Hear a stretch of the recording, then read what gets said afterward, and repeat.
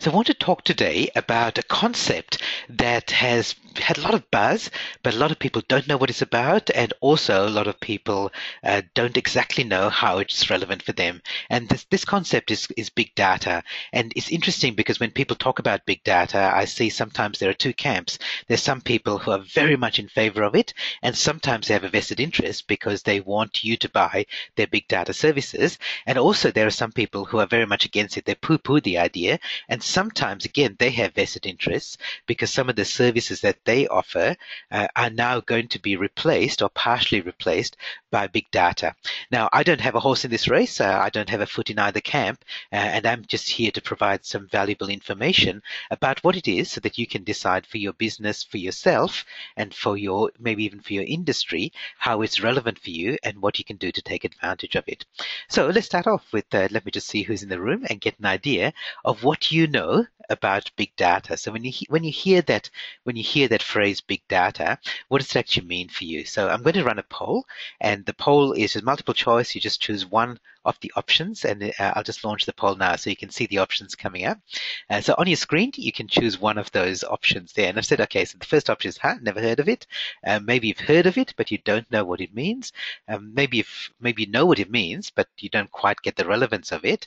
And maybe you're full bottle on it, and you're the person who should be presenting this webinar rather than I. Okay, so great. 80% of people have voted, so I'll leave the poll open just for a couple more seconds, and then I'll close it and show the results. All right, thank you, everyone.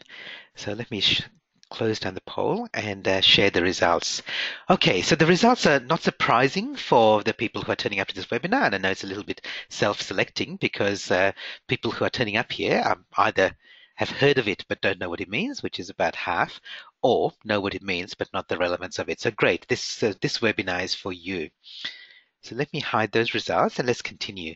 Now I have got an additional resource for you at the end of the webinar. It's not one that I wrote, but it's one that PwC, PricewaterhouseCoopers, wrote, which is all about big data. It's an introduction to big data in a business context. And if you want to know a little bit more than what I'm going to share with you today, then this is a really good introduction. And if you complete the exit survey at the end of this webinar, I'll send you the link so you can download that. Because what I can do today in the short time that we've got available is I can't tell you everything that you need to know about big data, but I can give you a bit of an overview so that you understand a few of the concepts, and then you can go off and find more information about it to find out exactly how it's going to be relevant for you. So that's available to you at the end of the webinar. If you complete the exit survey, that'll pop up on your screen when the webinar ends. So I want to talk about big data, not in very, very technical terms, but in terms of how it relates to us as people. And I'm going to talk about it at these three levels. So the first thing is, what does big data in terms of what organizations know about you as an individual? So that's the first section. The second one is big data in terms of what organizations know about you and your network. So it may be your social network, your online network, your network of friends and family and other people in your community. And then the area that I'm really excited about is big data in terms of aggregating information from lots and lots of people, maybe from around the world, and how organizations can use that to improve our lives by looking at big data on a global scale. So we'll talk about, and when I've said improve our lives, we'll talk about some of the pros and cons as well, but we'll look at it in these three areas. I'm really interested in this third area, so we'll spend more time in that one than in the other two. However, I do want to talk about the other two as well, because many organizations, whether they're government, political, businesses, not-for-profits, are using big data in all of the three areas, and particularly in 1 and 2 as well. So that's an overview of what we're going to cover in the next 25 minutes. So let's start with the first one. And this first one is about you as an individual. So what does somebody know about you, and how can they use that to ideally to enhance the products and services that they offer you? And I like to think of this as, I know what you did last summer. So in other words, it's the data that an organization collects about you as an individual and continues to collect about you, and generally with your consent. So it's generally you've given them permission to do it. You may not realize the consequence of giving them permission, but generally it's not secretive. It's not surveillance of you. It's information that you have provided, but how are organizations using that? So let me show you some examples. And this webinar is very much going to be about examples. I'm not going to go into the theory of big data. I'm not going to go into a lot of the technical details, but I'll share with you a whole bunch of examples so you understand the concept. So for example, I shop at Woolies and I've got a Woolies rewards card, and they've just changed their rewards program so that I get discounts when I buy a certain amount. So instead of going and buying local, bigger organizations like Woolworths are trying to entice us to shop with them by offering things like rewards. And the rewards card gives me discounts. It used to give me frequent flyer points.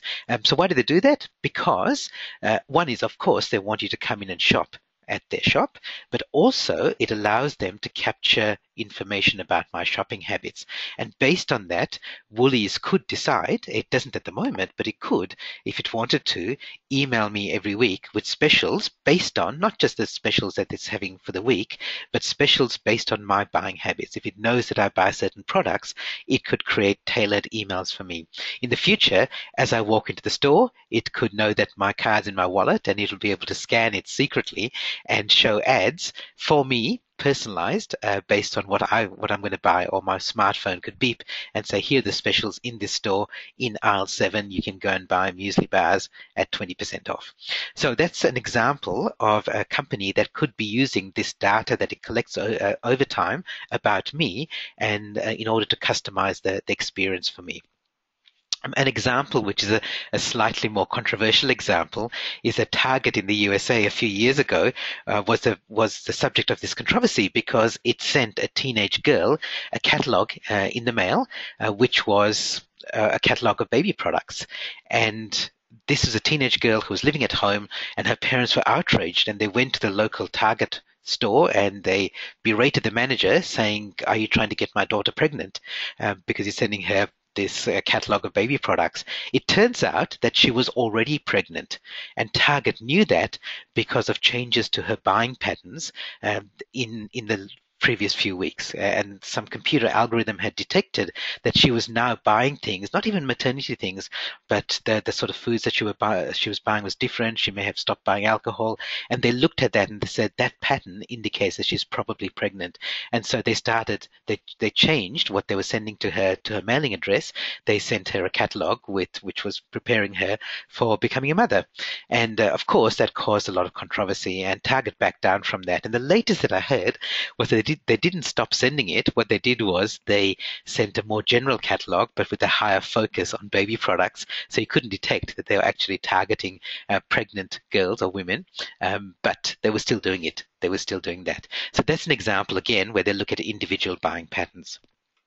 Here's another one, Microsoft Connect, which is one of the fastest growing technologies ever, faster than even iPhones and iPads with their Xbox 360. Microsoft Connect is one of those game playing devices that lets you stand in front of your TV and make weird movements, and it actually detects it, and you can play games that way.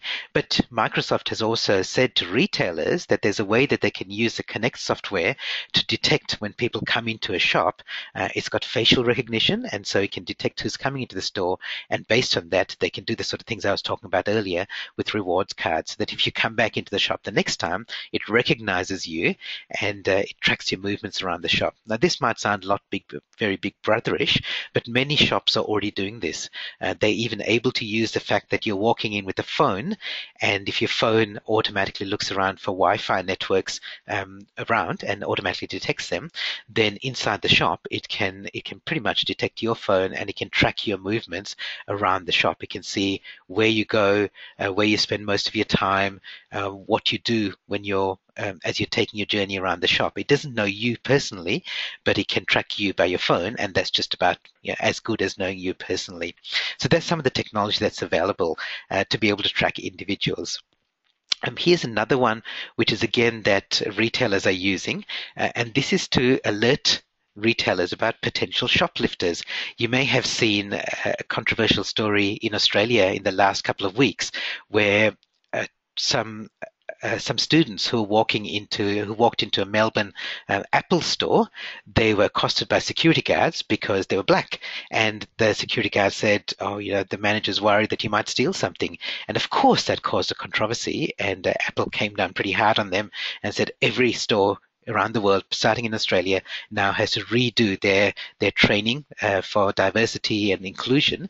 And that was because the security guards and the managers made a decision based on what people looked like rather than them individually. So it did racial profiling.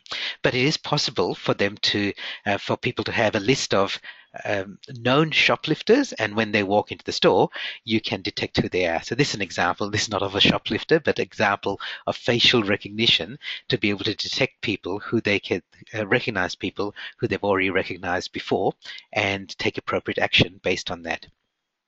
Okay, so that's the first area, which is big data, where organizations know something about you personally. And generally, it's information that you have disclosed or is somehow like it's available.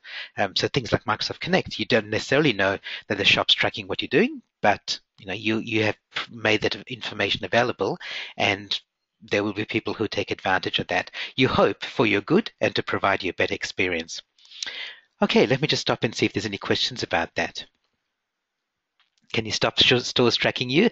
So there's a question from Jim. Yes, you can. Yes and no. So things like face recognition, you probably can't. Excuse me. But things like whether people are tracking your phone as you walk into store, yes, you can. You can stop that. And the way to do that is slightly inconvenient. But what you do is you turn your phone off, or put into airplane mode, or even turn off Wi-Fi, and that'll stop. That'll stop some of the tracking that's happening, because a number of this tracking software is looking for things like phones that are looking for Wi-Fi connections. So that's how you stop that sort of tracking from happening. But it's not possible to stop everything. You'd have to walk around with a mask on if you want to stop people from tracking your own face. Okay, any other questions? Okay, good. Let me continue. So the second area this is quite an interesting area, and it's become quite popular recently because the rise of social networks and the influence that we have as individuals simply because of our connections and our networks. And this is the idea that, as I've said here, birds of a feather flock together. So this is the idea that generally people like you.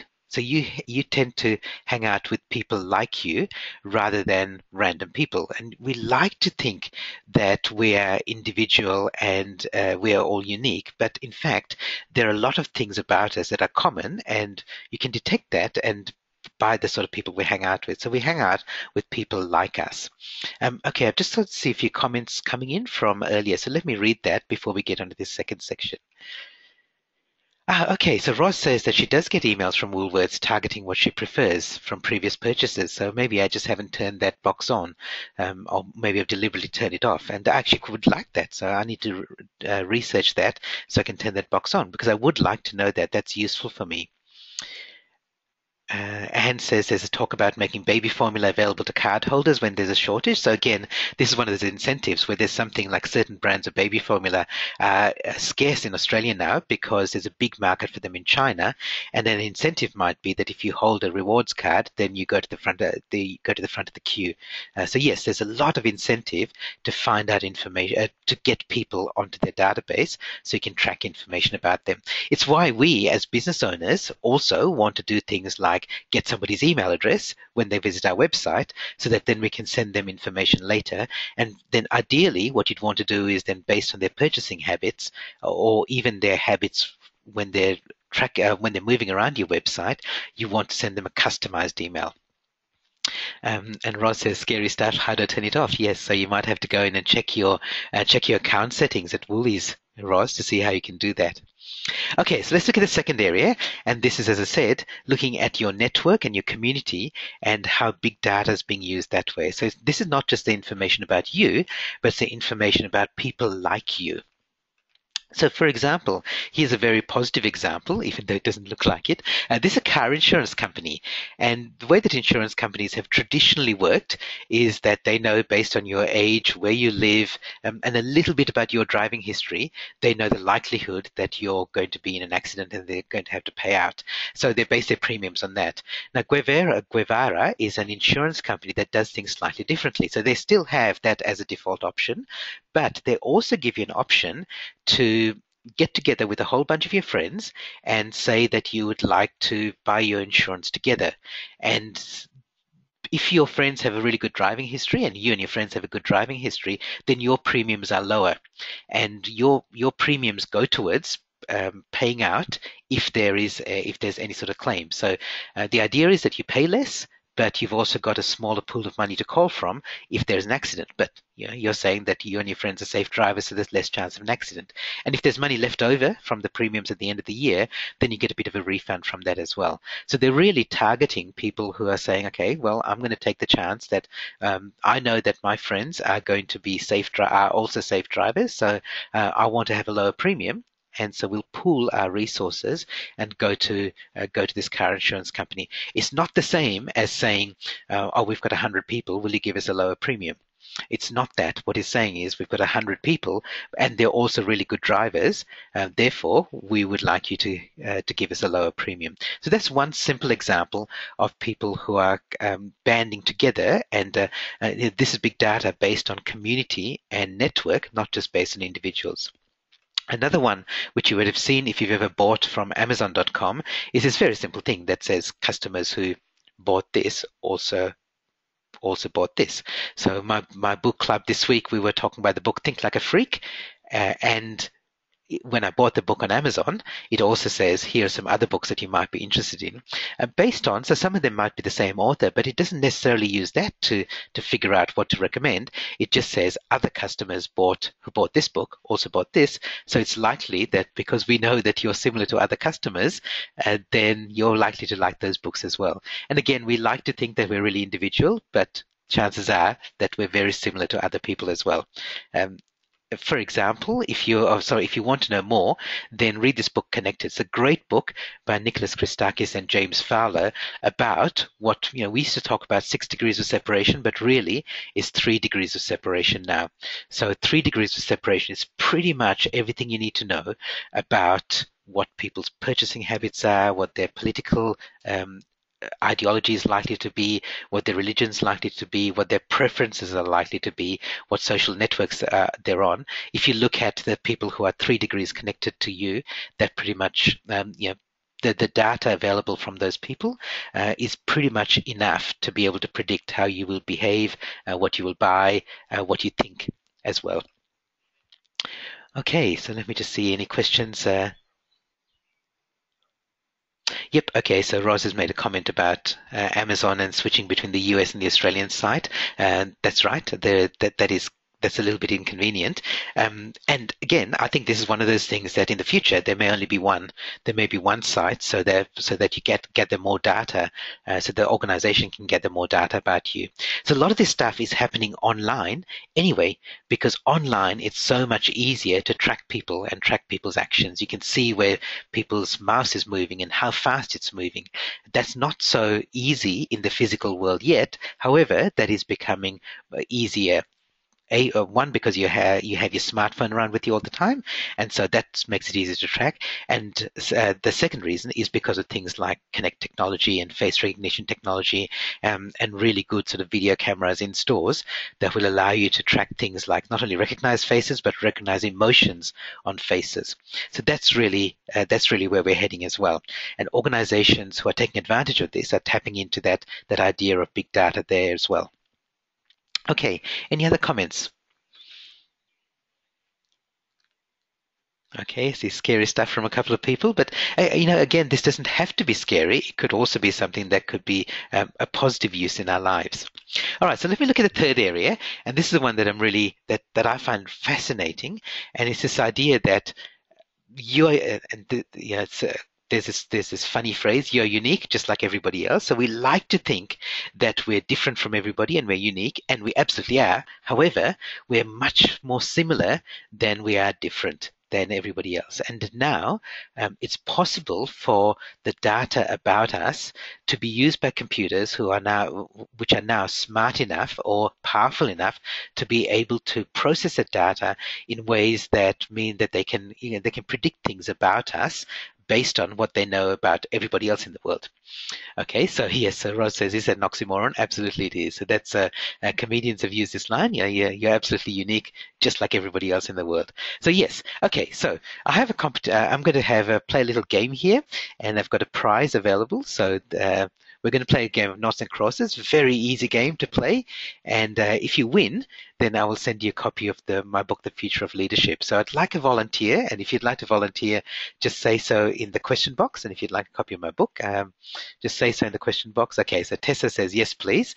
So Tessa, we're going to play a very simple game of noughts and crosses, and you know the rules. So the rule is that, well, in fact, to give me a bit of an advantage, I'm going to start. So I'm going to start with, I'll play crosses. So I'll play my X. So I will play an X here. And remember, the rule is the first person to get 3 in a row is a winner. So Tessa, if you can just type in the question box, you're going to put in an O in one of these boxes. Just type in the number of the box. I've numbered them from 1 to 9 to make it easy for you. Okay, so Tessa gets 5. Okay, so I'm going to make my next move. Okay, so I'm going to go 4. Tessa, what's your next move? Okay, just thinking away. 8. So Tessa's going to go 8. Okay, let me go again. Okay, I'm going to go 9. Okay. Tessa's going to go 3. Okay. I'm going to go 6. And Tessa's going to go 7, so she wins. All right, great. 3 O's in a row. Not so great for me, but that's okay. I'm happy to send Tessa a copy of my book. Tessa, I don't think I have your postal address, so if you don't mind, you can either email it to me, so go to gihanperera.com and find my email, or just type your postal address in the question box and I'll send it to you. Okay, so that was interesting, right? So some people, in fact, a couple of people mentioned they heard dice rolling in the background, and that's exactly what I was doing. So the way I was playing for my moves was, apart from the first one, so I decided to go 2, and after Tessa's move there, I just rolled a couple of dice, and that determined what move I would make next. So I wasn't doing the most intelligent noughts and crosses strategy, and as it turned out to be a losing strategy, because all I was doing was making random moves at that point. So we started with, so here's a point. So by loading the dice, I can improve my strategy. And the way I load the dice is like this. So we started by going, okay, we're going to go to, I started with 2, Tessa said 5, and I said 4. So 2, 5, 4, so when I chose 4 there, it ended up losing me the game.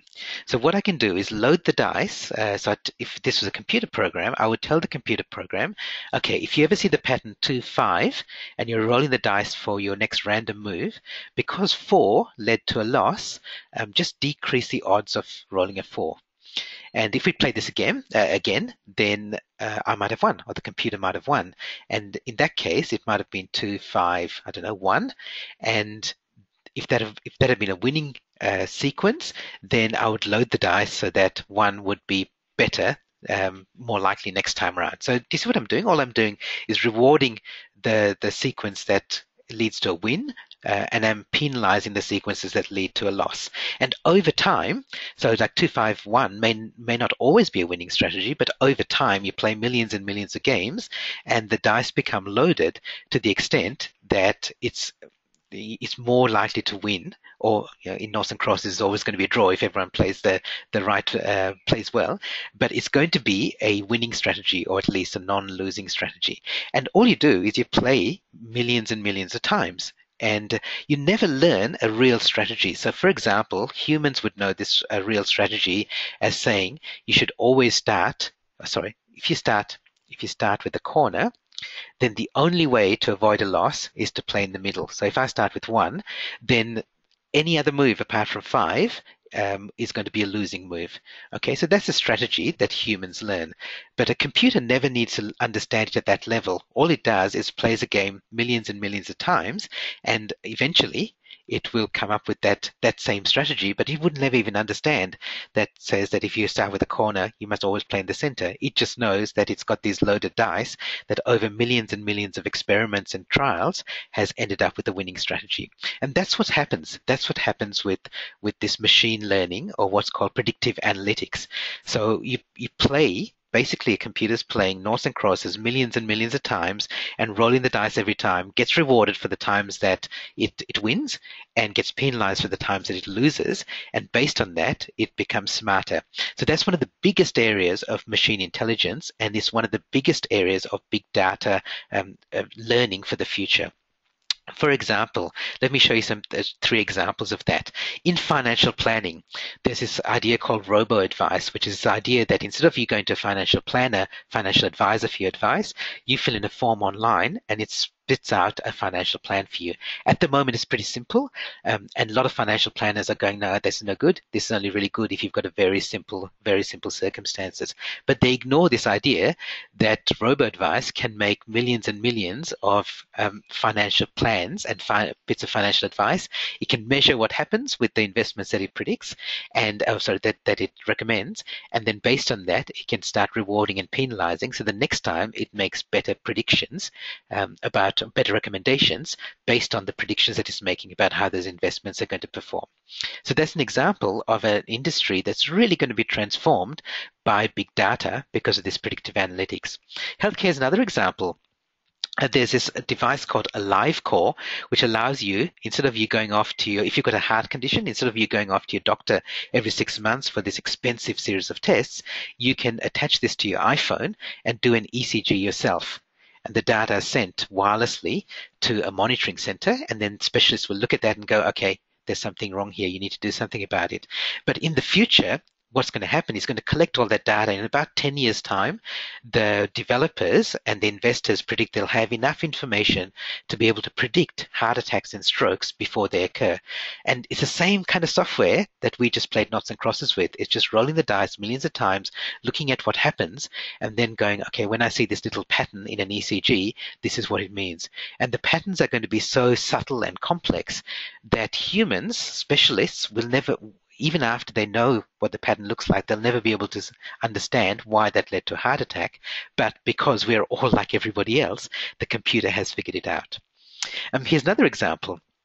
Predictive policing is this system that's being used in the US and it's being rolled out in other parts of the world as well. In the UK, they're just trialing it, where computer software predicts which regions, which areas, which towns, suburbs, counties, what time of the day, and what sort of buildings are likely to be the subject of crime. So the cops send their limited forces to those places which are predicted by computer algorithms and software, and they're the places that the computer says is most likely to be a crime spot, and therefore they can focus their efforts there. So those are just some examples of being able to use big data based on computers being so powerful now and being able to process information faster than ever before and better than humans could ever do. I remember when I was a kid, when I was first learning about some of this stuff and I was interested in some of this stuff, the theory at the time was, yeah, this is all really good, but computers just aren't fast enough. So it's the way that we learn as well. It's the way that babies learn, but babies learn by getting millions of pieces of information coming into their through their five senses every day, and computers just would never be able to cope with that. Now they can. They absolutely can do that because they've got to that level of power. All right. Okay, great. So Anne says, have I seen the TV show Persons of Interest? And great. I haven't seen that, but I will definitely look out for that. Thank you, Anne. Okay, so those are the three areas. So 3 levels of big data I've covered here. I've only given you an overview, but I hope I've given you some examples that when you when you download the report that I'll send to you from PwC, or when you hear other people talk about big data, these are sort of things we're talking about. Organizations getting data about you that you are willingly giving up to them, organizations understanding about your networks and therefore being able to make predictions about the way that you might behave, and then organizations who are able to capture a whole bunch of data from millions of people around the world and billions of data points, and then being able to make predictions about the future. Just to finish off with a couple of interesting things, Google CEO Eric Schmidt, about 5 years ago, speaking at a conference, admitted that at Google one day they were talking about the fact that based on search results, they would be able to predict the stock market. And then they decided that's probably illegal, so they stopped doing it. They didn't say they can't do it. They're just saying that they won't do it.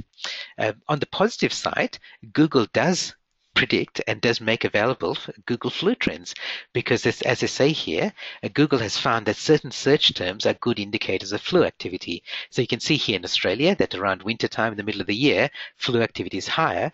And how does Google know that? Because as soon as people start getting flu symptoms or cold symptoms or whatever, they start doing Google searches for certain things. And Google can detect that. It knows about an outbreak of flu before pharmacists, doctors, and the health authorities. So they're making that information available publicly. And you can go to this, you can go to Google Flu Trends and see that. And healthcare authorities should be taking advantage of that to get, it's an early warning system of things like flu activity. And Google search results are a perfect example of really big data.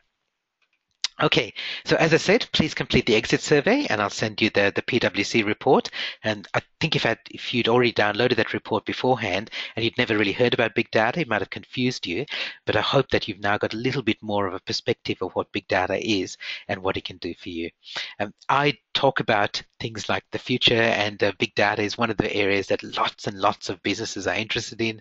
I've talked to financial planners about it, real estate, insurance, and it's all about this idea of future-proofing your business and sometimes it's about your industry as well, because big data can sometimes disrupt an industry, and you as a business owner may need to be ahead of other people. So you're not just competing with your competitors. It may be somebody who comes along completely blindsides you because they're doing something very differently. I also talk about innovation collaboration. So I've got my Bright Sparks keynote is all about taking advantage of the individuals in your organization. And the other I'm sharing 3 of my 6 keynote topics here. The other one is about leadership, because of course leaders need to be on top of this as well. If you want to find out more about me, you can go to gihanperera.com. Please email me at gihan@gihanperera.com if you've got any comments after the webinar. I'd love to have an email conversation with you. Also, if you're registered, if you're watching this live, then you're automatically registered for the next webinar coming up in the series, which is the last one for the year. And it's what I'm calling slow, bumpy, and expensive, which is about this idea of disruption. So if there's anything slow, bumpy, or expensive in your business or your industry, then that's the sort of thing that might make you vulnerable, but it's also the sort of thing which is a great opportunity for you. So if you're watching this live, then you don't need to do anything. You'll get the reminders automatically for this. If you are watching the recording of this, then please go to seeingintothefuture.com and register for the webinar series. And by the way, if you're already registered for the webinar series and you like this and you think this is a great webinar series for somebody else you know, please send them to seeingintothefuture.com. Would love to have them on the series as well. And finally, thank you very much for taking part. I hope you've got something that you can take away and use in your business or maybe just in your personal life. And looking forward to having you back here next month. Thanks, everyone. Bye for now.